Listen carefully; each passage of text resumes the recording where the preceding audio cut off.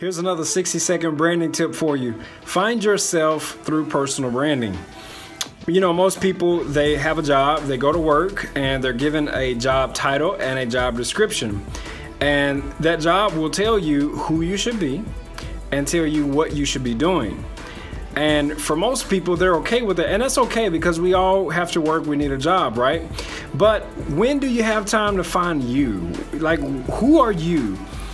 And through personal branding, you're able to go through this process of self-discovery and personal revelation and find yourself. You find you in personal branding.